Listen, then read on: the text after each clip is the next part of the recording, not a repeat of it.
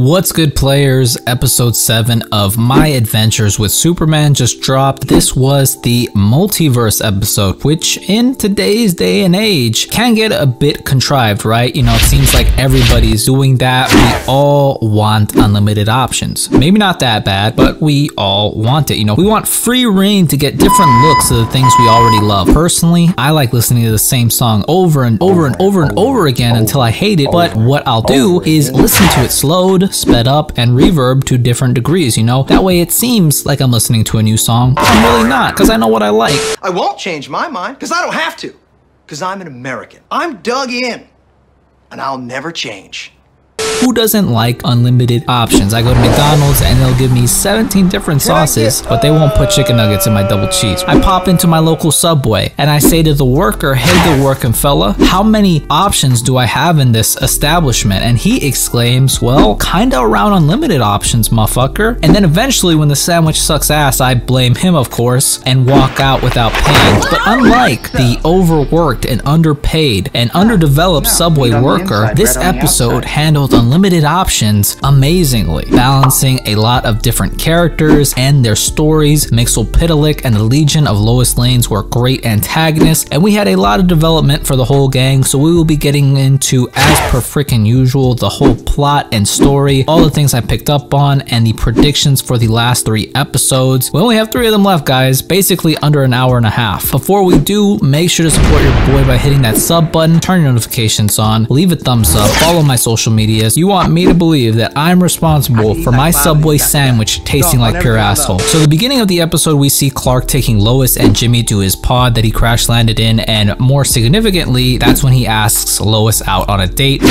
finally the romance has actually started to kick in. You know, they've done a great job since the beginning of the season where they met, just building that tension up over the season, giving them the little spat, and then finally bringing it back. They both obsess over making plans for the perfect date, which, as we will see, is a recipe for disaster. Players, don't ever put that much pressure on yourselves for a date, okay? Making plans is cool, but it's the chemistry that will actually carry or not. This is when Mr. Mxyzptlk comes through on Clark's end. He ends up changing him into all the most notable animated Supermen from the past. We got the badass Max Fleischer Superman from the sick-ass rotoscope cartoons from the 40s. I bet you've seen it before. I think the Super Friends soups, my personal favorite, the DCAU Superman. Highly recommend watching Superman the animated series, or just, you know, the Justice League series. Super goated, but Mxyzptlk was pretending to be some type of multiversal peacekeeper and finesse Supes into believing Lois was kidnapped, while Lois was tricked into believing that Mxyzptlk had taken Clark by the League of Lois Lanes. And one Jimmy variant. Mix, of course, was lying and was just trying to get Clark to help him get past a portal-proof vault to some intergalactic museum with hella artifacts, okay? One being the helmet of Goatman. I'm sorry, Dr. Fate, okay? Goddamn, he was the fucking wave in Black Adam. The best thing to come out of that movie. Once Clark realized what was happening, he refused to help and was looking to, you know, end this whole excursion and get back to the date and to some form of normalcy for once. But Mix, like the true fucker that he is, basically tells him he will never have that. Really good in the delivery. You could feel the sadness in Clark knowing this insane being who knows way more than him and has seen so many different variants of him confirms the fear that he had. Then Mix transported them to some desert planet where the League of Loises tracks them down, but not before our Lois Lane enters the restricted room and finds out she's really not living up to the other versions of herself, even one where she was ready to meet with her father, which, who is that mofo anyway? More on that later. But she finds a file on Superman that's been redacted, so that's all Lois really needs. She gets trapped on the ship by the other Lois Lanes so she won't interfere with them neutralizing her Superman, and it looks like they're strapped with some kryptonite laser guns because they hit Supes and he falls flat on his ass. I actually kind of like how they're portraying his weakness to presumably kryptonite, like with the green veins and with kryptonite growths. It looks pretty gnarly. I kind of like it. But during this altercation, it's enough of a distraction to allow Mixie to hijack their whip and use what he stole from the Earth Prime Museum to go to their headquarters to try to regain what he lost. You know, a most precious item, his bowler hat. Every true Sigma has a hat like this that increases their chaos magic and decreases their cooldown. And he was only able to get this because our Lois didn't stop him when she had the chance, because she needed to find out what was going on with those redacted Superman files, which again is very Lois Lane of her. He basically gets to full power once he gets the hat, and that's when the Legion of Lois Lanes with Superman and Jimmy pour into the headquarters and the battle begins. Clark and Lois share some sentiment and their first kiss. Really sweet stuff. Finally,